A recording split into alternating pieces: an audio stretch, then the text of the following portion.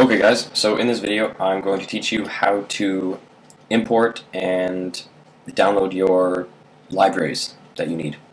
So as you can see in this sketch, I need a Control P5 library.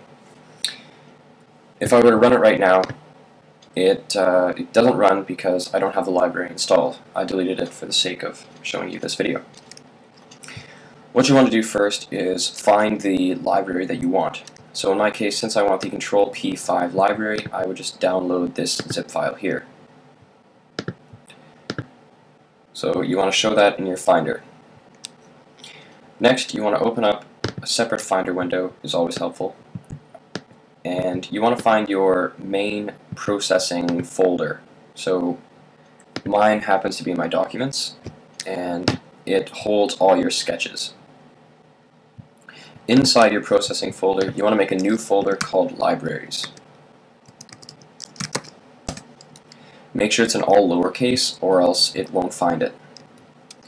Then you want to unzip your Control P5 zip file, and if it has numbers, like mine, just delete it.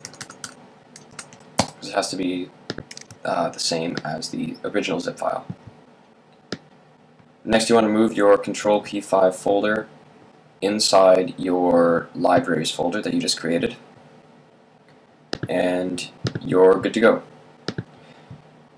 You're going to have to close and restart processing in order for the changes to take place.